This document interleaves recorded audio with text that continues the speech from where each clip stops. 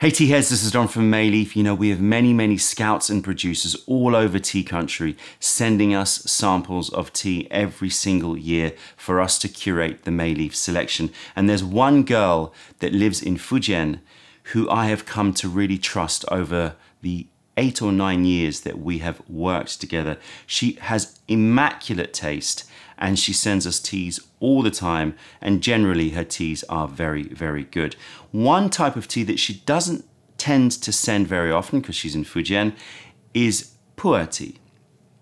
But she reached out to me a few months ago and said, my friends have been making a PuErh tea in Yunnan, a blend of Yiwu villages, and I think you should try this cake because I really love it. So obviously I'm not going to refuse that. I said send it over, and I bought a cake for my own private collection. It arrived, I tasted it, I was swooning over it. I've had about 3 or 4 sessions with it and I absolutely adore it. An amazing PuErh tea, this Yiwu blend. And so I thought we have to bring this to the people out there. And so I've purchased a small number of cakes for us to break up for you to all try. This is it. This is the Yiwu 7 Village blend made by the friends of this scout of ours, friend of ours in Fujian province. Let's take a look at these leaves and I will quickly scope this tea. It is a beauty. If that doesn't make your heart rate go up a little bit as a PuErh lover, then I don't know what will. This is April 2019, so it has some age on it, as you can see. As I'm speaking to you now, this is over 4 years old. Cultivar is going to be Daejong variety from the mixed genetics of the Yiwu area. Origin is Yiwu. I will be putting all of the 7 villages' names on the screen right now so you can see the villages themselves. Picking and processing is going to be the classic for raw PuErh, and elevation is 1,500 meters. You can see a lot of bud material there that have already started to go beautifully antique gold color. The smell is fruity as it is amazingly fruity. It's very rare that I do smell on dry leaf from a cake, but I'm getting lots of peach candy here. Okay, so let's break this up, which will be a very easy affair because the compression is great on it.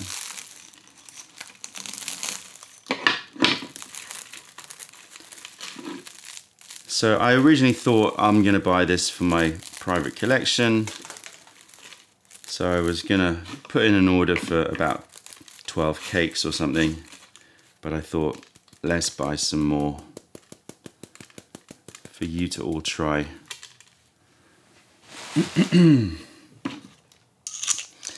It's funny because I have a very enduring memory of the last time I really spent time with this woman in Fujian, and she said to me, I don't drink much raw PuErh. That's the only tea type that I don't drink much. She said, but when I drink it, you know it's because it's going to be something that just has a particular taste that I love. So whenever she says, oh, there's a PuErh that I love, I'm always all ears. Okay, let me check out the PuErh that you love. And wow, this tea really hit the mark. All right, we've got our little tea pet here. And we're going to get these leaves in.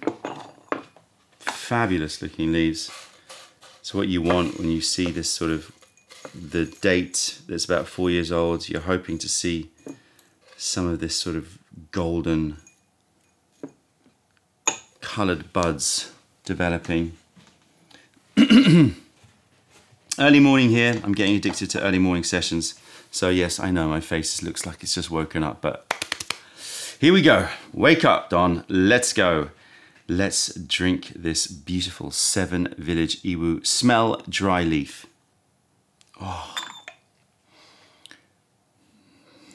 Deliciously fruity in a honey and lemon way. It reminds me of lozenges, like those cough lozenges that have honey in them. Can't remember the brand name, but there are probably a few. But you know, when you've got a slightly lemony, hard-boiled candy with honey inside, so that preserved lemons in honey,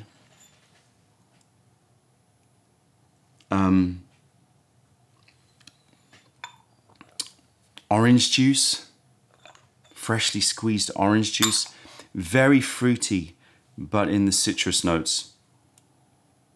Oh, but there's so much more.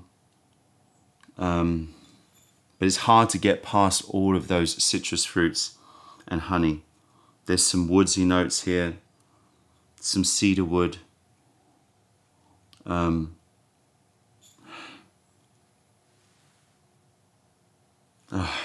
More will come.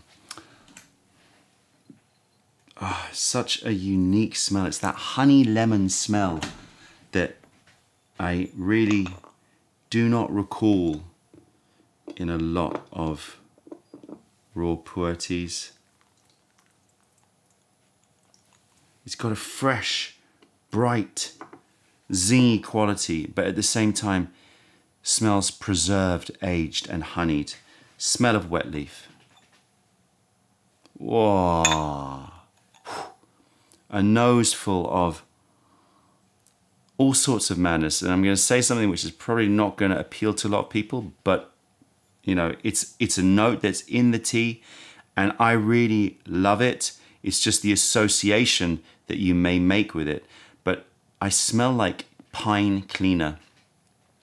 Like if you mop laminate floors or wooden floors with a pine scented cleaner.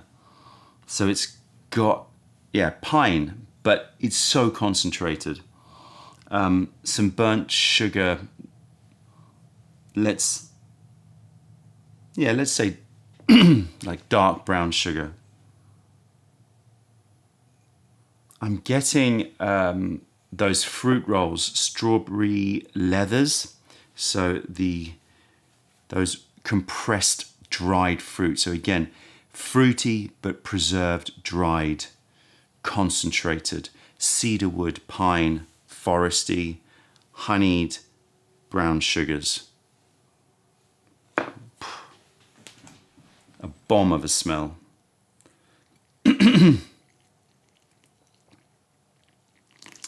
Okay.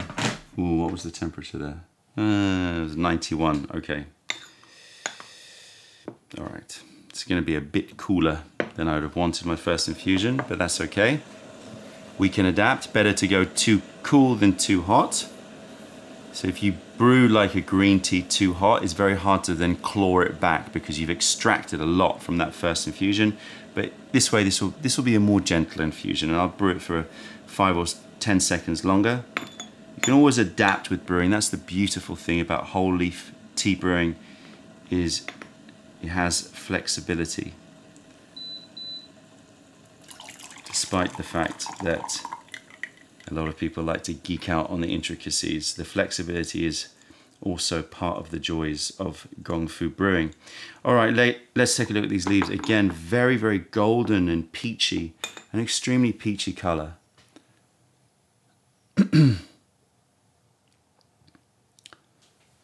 You can see it's got age on it. It's got a lot of activity going on.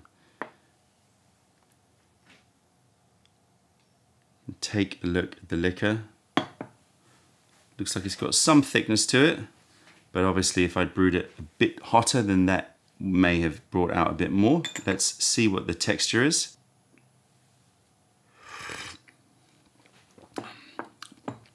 Medium thick right now. I think that if I brewed it hotter, it would have been thicker, but we'll see. Soft, extremely soft, velvety, luxury. Taste. getting a bit of that pine and cedar wood. I'm getting orange marmalade. So sweet, citrus, slight bitters, moving back to sweetness. Ooh. Getting some fresh tobacco, fresh rolling tobacco, fresh packet of rolling tobacco, sweet, nutty, woodsy note to it, slightly vanilla note to it. What else? The pine resin is coming through. Less pine cleaner, but it's more like sweet, resinous. Honeys. Again, it's that lovely combination of lemony, citrusy, honeyed, and piney, which it surprised me. It's a tea which a tea taste which I don't really associate with even Yiwu. It's really, I mean, maybe the honeyed quality, the sort of nectary, honeyed, sweet, soft quality of it. Yes, that's there, but it's this lemon, preserved lemon, orange marmalade, and pine quality that I just find very unique about this tea. Ow. All right, that was boiling water. I'm brewing in our new Guy one, which I don't currently have a name for, but you'll see it on the website, which I love. You know, it takes a lot for us to buy a new Guy one. They're so simple, right? Lidded bowl, but we test so many, and I'm really sort of fussy about the finish and all the rest of it, the size, and I love this glaze on this Guy one. It's glimmering and shimmering and iridescent.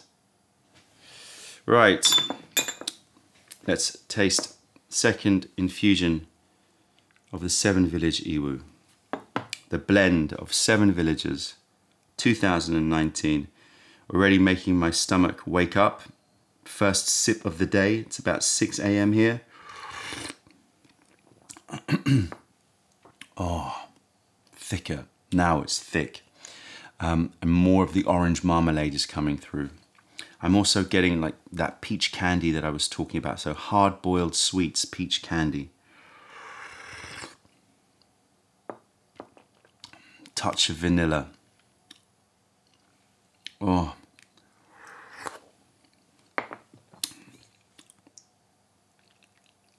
The honey is there. But again, like as if it's been mixed with preserved fruits, or actually like orange blossom honey. So it's got the flowery quality of oranges as well. So there's a bit of floral, a lot of fruit, a lot of the honeyed and sugared notes, but all deeper resinous, and pines and cedar woods. A beautiful, beautiful blend. A beautiful, beautiful blend. The 7 Village Yiwu. And I don't know how we're going to be selling this. I guess we're going to be breaking these cakes up into big chunks for people to try. They are expensive. So I want people to try them, and I don't have that many. So it's better for us to break them and let a lot of people sample this tea. Not something we do very often, this, but you know, when the tea calls for it, the tea calls for it. The tea is, you know, makes the rules here. It demands things in its soft and unassuming way. All right, brew up another batch while, oh, it's so unique, the smell. Again, I'm getting this like sort of piney quality with wild honey. That's the best way that I can, okay, so I'm getting a little bit more melon, so it's a bit sweeter. So cantaloupe melon. So cantaloupe melon wild, resinous honey that comes from a pine forest. It's so terroir. You can smell the forest, and you know, the forest across the spectrum, not just the woods, but you're smelling the resins, you're smelling the pine needles, you're smelling potentially the fruit trees in this forest. And if there's one thing that I find so desirable about raw PuErh teas is its ability to link you through the senses to these ancient forests. And you know, picking up the smell, the aromatics, and the character of these old forests is a real, really important part of PuErh tasting. And maybe an area where people sort of, when you first get into Sheng PuErh, you might miss that point, and you're like, well, I don't know. For some, it may say, oh, it's a bit too woody, because you're looking for a more processed taste, a more developed taste, if you like, developed into, or we've taken that and then we've brought out more of the flowers and more of the, you know, fruits, or more of the creaminess through processing. The joy of Sheng PuErh is the fact that it is keeping the character of the forest through being relatively unrefined in its refinement, if you know what I mean. Right, 3 infusions in. I'm gonna drink through and I'll let you know body sensation. Brewing up the 7th infusion, a very powerful tea, this one. It's got a really bright, forceful energy to it. It's not messing around, this tea. This is a get up and go tea. This is a tea that is the perfect tea to start the day. I feel so much more awake than when I started this session. So it's really, really, you know, gonna put some fuel in the tank. It's warm though, it's fuzzy, it's comfortable. It's not some sort of rushy, shivery tea, but it's definitely bright, focused, and quite forceful. Like it a lot. The taste has maintained itself. More of the woods, more of the pine, but then I'm also getting some sweet, now a little bit fresher notes of watermelon as well. Or even like, yeah, I was gonna say watermelon candy, but it's more fresh watermelon, but a very, very sweet one, and a very, very concentrated watermelon taste. I realize I haven't done finish. Finish is mineral and bright.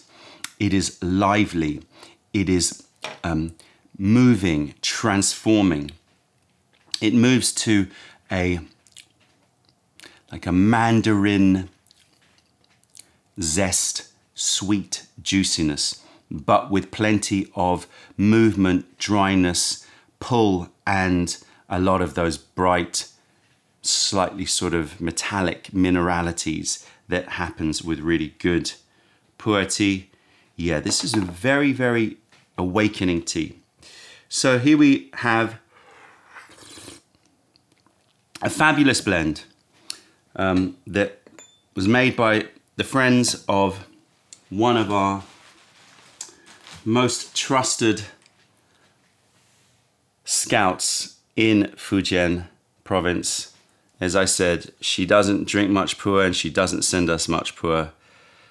But when she says she's found a PuErh that she loves, I always listen.